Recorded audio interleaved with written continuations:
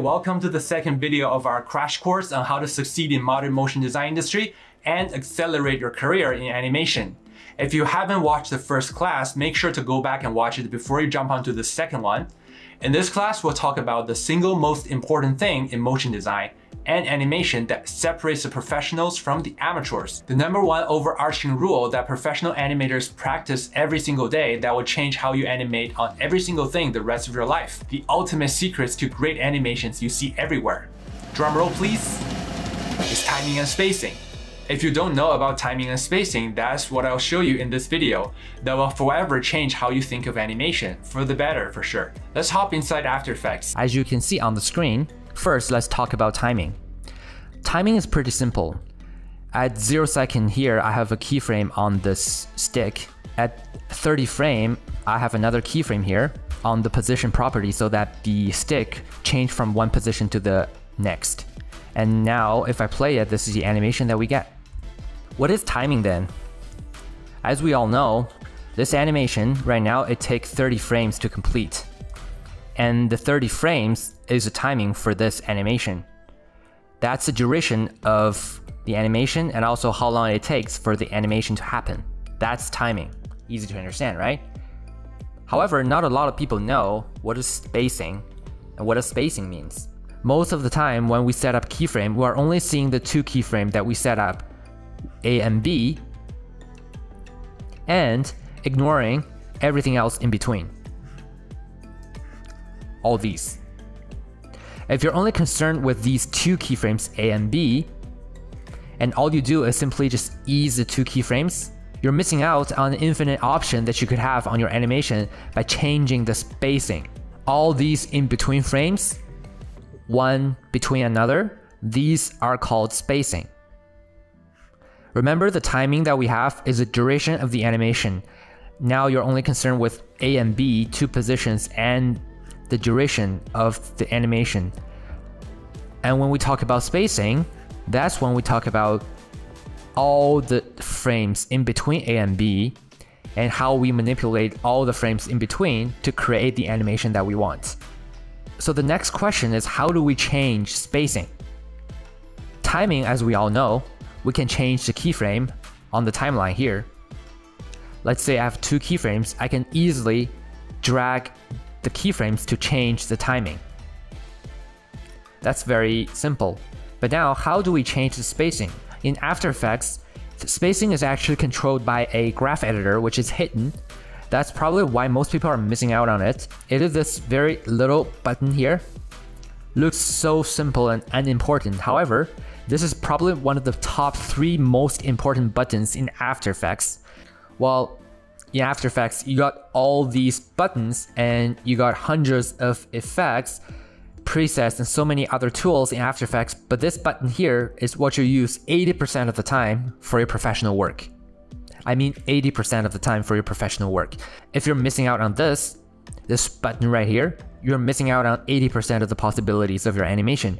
And that's why your work doesn't look so professional. But don't worry, since you're here, we are teaching you how to become a professional animator. Now let's come to a different composition on the left here, using keyframes demo to play with some of the spacing so that we can get different kinds of animation. If we preview this, you can see this is the linear animation that we get. However, if we select both keyframes and come to this graph editor to manipulate some of the spacing, I'm going to show you some of the possibilities we have. First, let's come to the speed graph, and we can right-click Keyframe Assistant, Easy Ease.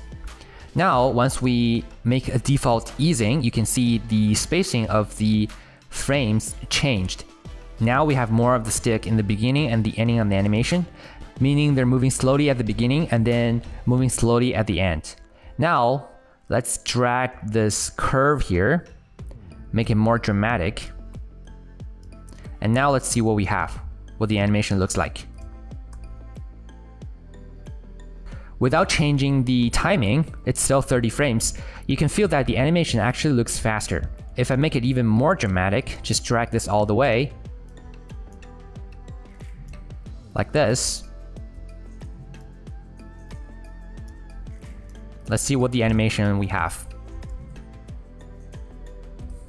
Now I can click on this hide all button.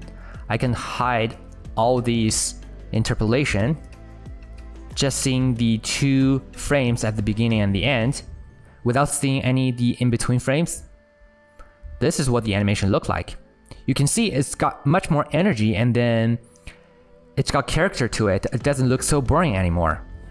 So this is a curve that we get here. And let's see if I change the curve like this, make it faster at the beginning, and then slowly coming to the end. Let's preview this. You can see now the stick moves fast at the beginning and then slowly comes to a stop. Another thing is right now you can see at 1 second, 0 frames, I have this curve all the way at the bottom here. This is a speed graph, meaning at 0 second, the speed of this object is 0. However, if I drag this up here, that means the object already has a speed coming into the frame so that it's not starting from 0. Let's preview this. And now if we have a curve like this, the stick is going to move slowly at the beginning and then very fast at the end. Let's preview this.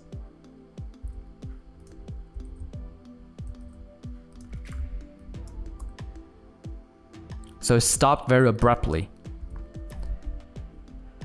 Now you can see with the changing in spacing, we can get so many different options to our animation. This is what the in-between frames look like with our curve looking like this. If we show the comparison here, on top we have the linear keyframes, and then at the bottom we have the easing keyframes. However, at the bottom, we can modify the spacing of the frames however we want and achieve so many different possibilities to our animation. So that's what I wanted to show you. I wanted to show you how many options you have with manipulating the spacing of the animation and what we can achieve.